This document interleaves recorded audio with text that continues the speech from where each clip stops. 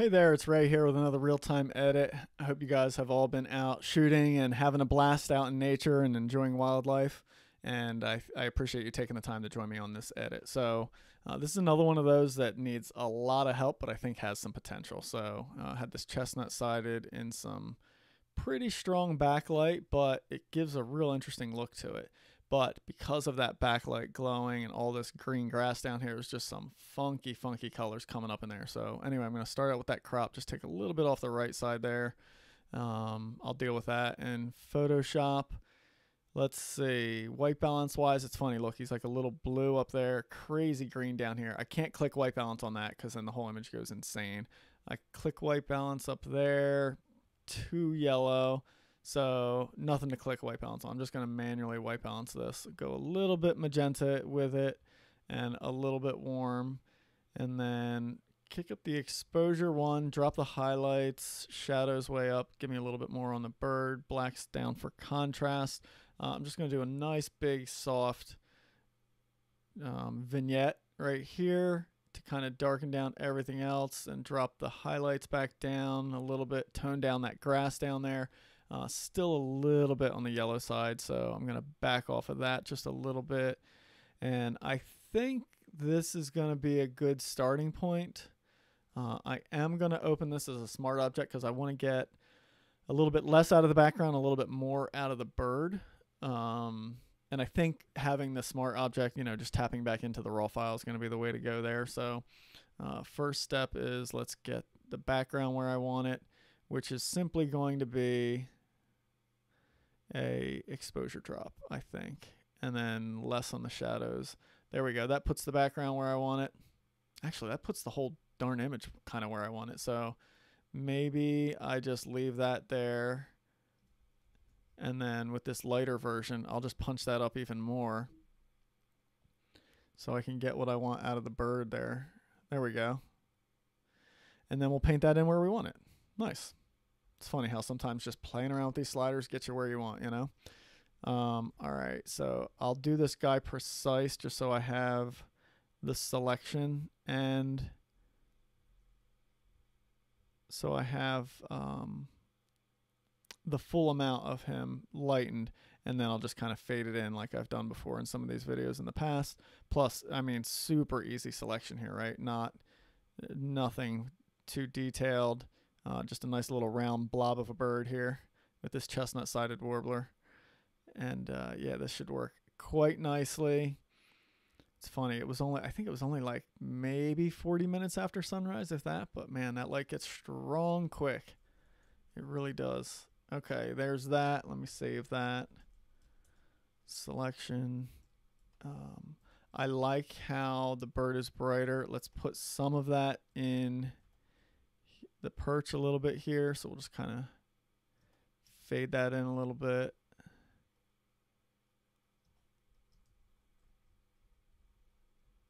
Just a little bit more there, and then I think some of this can just lighten a little tiny bit so it looks a little bit less kind of extreme and intensely dark there.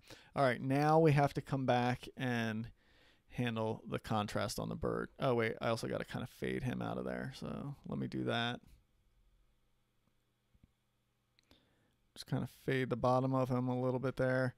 Also, this rim light over there was getting a bit much. Something like that looks pretty good. All right, and now we have the contrast on the bird itself. So I'll put that back in the blacks here, especially on the bill. And we'll just kind of richen up these rusty stripes on the side there. Don't know that I want to go much darker with those. But there we go. I think I could actually even go further with that. Make those blacks nice and black. Then we'll kick this catch light. Just get that showing there. And then there's still some areas that need to go darker, like across the top of that eye there. And basically, I'm just looking to not have him like washed out. So watch, when I don't have that, see how washed out the bird looks, which doesn't make sense with how kind of contrasty this whole scene is. I'm going to drop a little bit more of that into the background. Just let these lighter spots go darker. Put a clone layer in here. Let's get rid of this and that. All right, now we got to do some color cleanup. So I'm just going to start with a simple yellow reduction. That's going to pretty much do it. So these guys are pretty clean white underneath. I'm going to leave it a little bit more yellow just to kind of blend him into the scene there, I think, properly. There's a little bit of blue on the top there, so we'll kind of clean that up. Just add a little bit more yellow. And they do sometimes have a little yellow wash in the cheek there, I've seen sometimes. We'll also enhance that yellow cap. And then let's punch up, but keep the contrast on these rusty sides. And we'll just add a little bit more red, a little bit more yellow to that. And that should allow me to kind of just show those chestnut sides off a little bit more. And there, I think we have it there. The grass is still a little bit too yellow for me, so I'm just going to probably shift it more towards the green side there, and then just paint that off of the bird because it did horrible things to him. Definitely don't like what it did there. And let me see. Yeah, I'm just going to drop that layer in half, cut that in half, 50%. And then what do you guys think? Let's do just a little bit more lightening on the whites of the bird there. I'll load that selection back up, paint it in right where I want it. Oops. There we go. Just kind of make him stand out a little bit more in that scene. Yeah, there we go. I think I can do a little bit more burning across the bottom here, though, just to kind of keep that darker. And yeah, I think that's going to do it. So watch from that to that.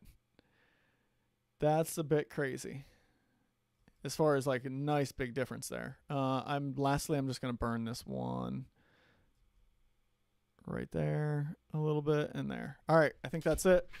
Let me get that saved. You know what? I just noticed still a little bit of green kicking in there. I don't mind the yellow underneath, but it was just too green, so I'll just throw a little bit of magenta in there. Yeah, I think that should do. Cancel that save and then start saving it again. All right. Ooh. I don't know why it's trying to do another one. Oh, interesting. When I canceled the save. All right, well, I guess I will save it to, let's see what folder it came from. This is something, I've never done that before.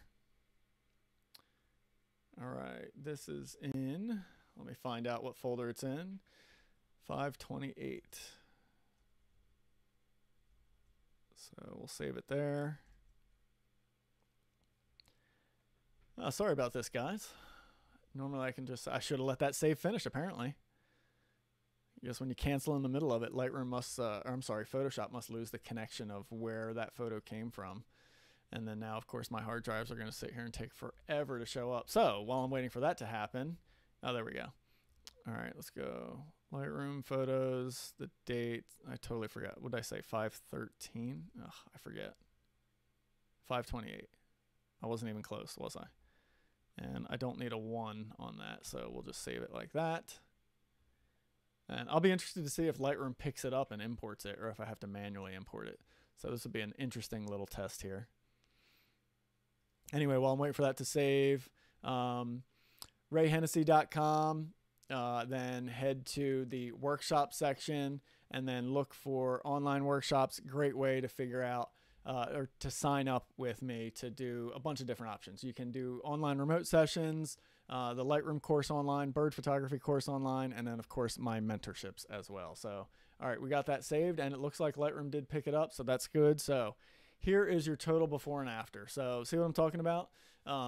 Potential is there. I actually like how this one came out on the right-hand side there, but man, that original was rough with both color contrast and just lighting on the bird itself. So a lot of the times these backlit photos definitely need some help. And yeah, there's the final image. And this is one that I'm not totally set on this color. So I'll probably actually look at some other images or walk away from the screen for a little bit and then come back and revisit it with fresh eyes just to see if there's any really obnoxious tones, because I'm feeling like maybe they're still a little bit too yellow, yellowy green on the bird, but I'm not sure. But that's how I'll do that, because my eyes are kind of adjusted to it and it looks good to me now. But fresh eyes will always kind of give that away. So thanks for watching, and see you on the next one.